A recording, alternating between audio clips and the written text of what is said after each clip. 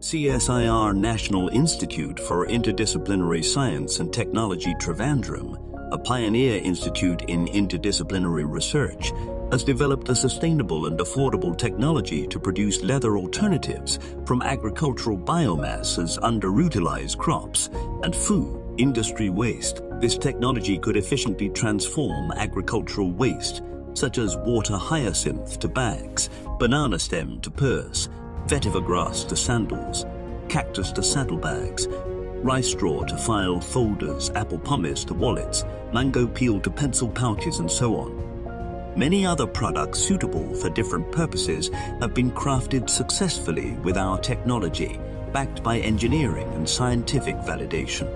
As global leather production generated over $250 billion as revenue in 2022 and is predicted to grow even more, the developed technology has promising economic and export potential, owing to its lower production costs, almost half compared to animal and synthetic leather production cost. Rise in demand for sustainable products. This innovative technology has been successfully transferred by CSIR-NIIST to CSIR Services Private Limited, Mumbai, Maharashtra, in the presence of Dr. Mrs. N. Kalaselva, Director General CSIR and Secretary DSIR, with its cruelty-free and environmentally conscious approach to manufacture quality leather alternatives.